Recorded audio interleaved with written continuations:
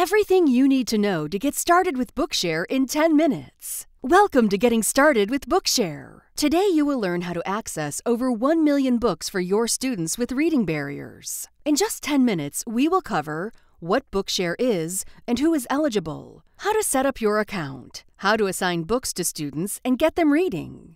A few Bookshare facts. We serve over 800,000 students in all 50 states. Over 40,000 schools and districts have Bookshare organizational memberships. Over 10 million books have been downloaded over the past decade. Why Bookshare? Approximately 5% of students have barriers to reading and comprehending printed materials. To fully participate in the classroom, they need access to the same materials at the same time as their peers in formats that work for them. For some students, that means books and audio, highlighted text with synchronized audio, braille, or larger print. This is where Bookshare comes in. What is Bookshare? Bookshare is an ebook library with over 1 million titles, including textbooks, fiction, nonfiction, award winners, and bestsellers, and so much more. Books are available for pre-K through 12th grade, post-secondary, technical, and career resources, New York Times bestsellers, popular leveled reader collections, and more. We have close to 35,000 books in Spanish and books in over 60 other languages. Best of all, Bookshare is free for qualified U.S. students of any age thanks to funding from the Department of Education, Office of Special Education Programs. Bookshare accounts. Bookshare offers 2 account types. Educators can sign up for an organizational account. These accounts can be created at a school or district level. On organizational accounts, educators simply add their qualified students to the account roster. Note that Bookshare calls educators sponsors and refers to students as members on these accounts, in case you see that wording and are puzzled. Sponsors find and assign books to the students. Students then log in on the device of their choice and read the book. They can only read books that have been assigned to them. Bookshare also offers individual memberships for both students and non-students, but organizational accounts are the focus for today. District-level assistive tech or vision departments often create Bookshare accounts for district-wide use. If you haven't already created an account, you might first check with them to see if there is already an account you can get added to. If you need to set up an account, simply go to the Bookshare website and select the Sign Up Today button. You can review the videos on the page to learn more about the sign-up process. When you are ready to create your account, select the Sign Up Organization button and complete all required fields. Who qualifies? Students must have a qualifying disability to use Bookshare, and they generally fall under 3 categories: visual impairment, learning or reading disability, or physical disability. If a student's disability affects their ability to read and comprehend printed materials, they may qualify for Bookshare. To qualify for Bookshare, a professional with appropriate expertise must certify that an individual meets at least one of those qualifications. Examples of qualifying professionals at the school level include, but not limited to, special education staff, assistive technology team members, occupational or physical therapists, and reading specialists.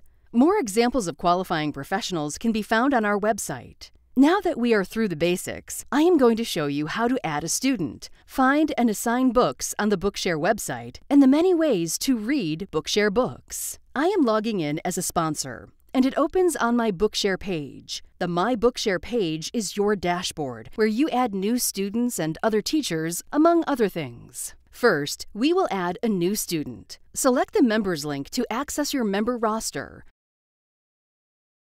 Then the Add Member button. Fill in the information. Be sure to set a username and password for them, as this is how they log in and see their assigned books. Selecting the disability type serves as the proof of disability for that member. Nothing more is needed. Note if they have an IEP or on a 504 plan, then select Save when finished. You then have the option of assigning books or adding the student to a reading list. For now, I will select Not Now so that I can show you how to find books. If you need help at any time with adding members, refer to the video tutorials linked on the page. There are 3 ways to search for books. The easiest way is to use the search bar at the top of every page. For more narrow searches, use the advanced search page. Not sure what you want? The Browse page contains a wide variety of book lists curated by the Bookshare team. If you can't find the book you need, you can request it. Within the Help Center, you will find the Request Book link. Select the link, then select the Book Request link. Fill out the form with as much information as possible. The ISBN is particularly helpful. Students can only read books that have been assigned to them. There are 2 ways to assign books, one at a time using the Assign button, or by adding books to reading lists that you create and assign students to.